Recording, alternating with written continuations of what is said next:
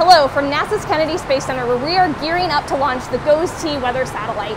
NOAA's geostationary operational environmental satellites monitor the entire Western Hemisphere all of the time, and GOES-T is getting ready to join that proud fleet.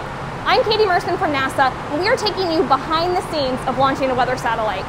So we're starting in what you might argue is one of the most exciting places during a launch, which is the rocket itself. And I'm here with some of the people who actually make this launch happen. We're going to hear what it takes and how they do it. First up, we have Manny Alfaro, who is the Spacecraft Integration Engineer with United Launch Alliance. Hey Manny, how's it going? I'm doing well, how are you? I'm doing really good, I'm excited. So am I. I would hope so. All right, so tell me, where are we and what happens here? So we are inside of ULA's vertical integration facility. This facility is basically used to stack the Atlas V rocket. Once the rocket is complete, we do mate the spacecraft on top of the rocket here as well. Once the entire launch vehicle is complete, we do run a series of integrated tests as well to ensure compatibility between the spacecraft and the launch vehicle. That all happens inside of this facility here prior to giving the go-ahead to roll out to the pad for launch. That's pretty exciting. So we're getting into the fun part. Oh yes, we are. All right.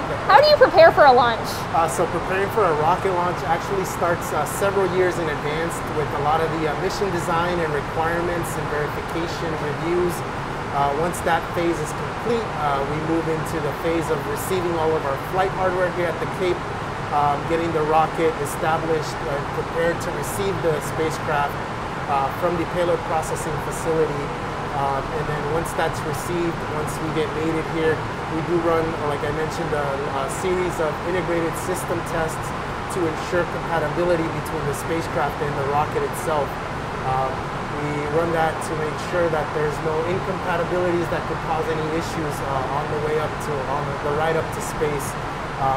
Once all that is completed and the testing is finalized, we run into the final review meetings, which are things such as the launch readiness review to ensure that the entire mission team is ready to support launch. That includes spacecraft, Space Force, NASA teams, as well as obviously the ULA launch team. Once the final review is held, we proceed on to rolling out of this facility over to Launch Complex 41, which is where we launch from.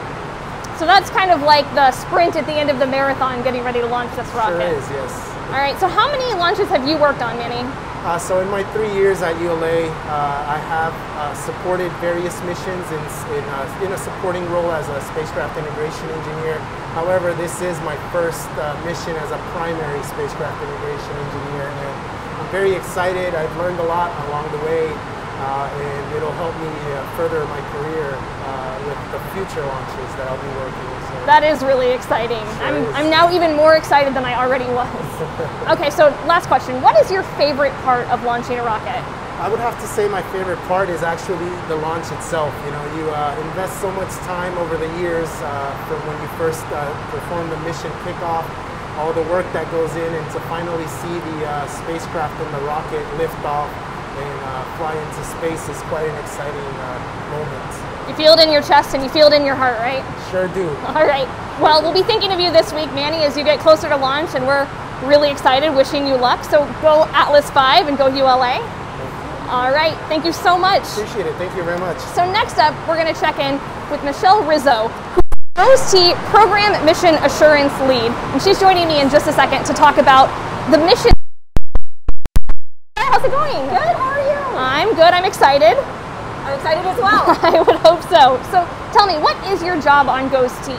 So I am the CSO, or the Chief Safety and Mission Assurance Officer. So I am responsible for managing the mission assurance effort here for the GOES-T project. So what that means is our mission assurance team provides independent oversight and support for a variety of different disciplines to make sure that we achieve the mission safely and successfully. That sounds like a really important job. It is. It's a great part of a team to work on, and I enjoy doing it. So how do you ensure that a satellite is ready for launch? So from a mission assurance perspective, we start early on in the program. At the very beginning, we'll develop what's called a set of mission assurance requirements.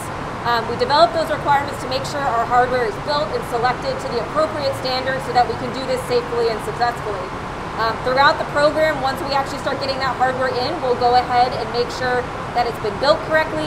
We'll monitor operations, we'll do inspections, and then eventually we'll get to testing. And when we do testing, we go through a lot of testing to make sure that the hardware is working appropriately and also that it can survive the environments that we expect to be in. So we do test to make sure we can survive launch. We also do tests to make sure that we can survive in our expected location on orbit. So making sure we can survive those temperature extremes and everything that we anticipate to see in the vacuum of space. And there's a lot of changing temperature extremes from here on the ground to launch to space, yes, right? Yes, there are. So, and then of course, anytime we have an anomaly during that testing or during the build, my team is on the front lines really making sure that we resolve those anomalies, we drill down to root cause, and we have a corrective action in place so that we don't have that anomaly occur again.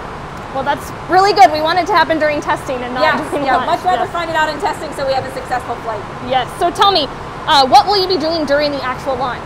So during the actual launch, I will actually be over in the control room with the spacecraft team. I will be helping monitor the telemetry as it comes in and making sure everything is going to plan and also making sure that we're in the green and ready to go for launch. So some folks may not know, what is telemetry? So the telemetry is basically all the data that we have that comes back from the spacecraft that tells us what are our heaters doing, what are our different boxes reading, is everything where it needs to be, and is everything nominal. That makes sense. All right, so thank you so much for joining. I'm so excited to see the launch. Yeah, and I'm excited to see, the satellite in orbit too. Yes, absolutely. All right, well, thanks for joining us, Michelle. Good luck this week. Go Ghost T. Thank you very much. All right, and thank you all for joining us. This is just the first in a series of taking behind the scenes of launching the Ghost T weather satellite. Keep tuning in and we'll show you so much more that goes into this spacecraft launch. And in the meantime, go Atlas V and go Ghost T.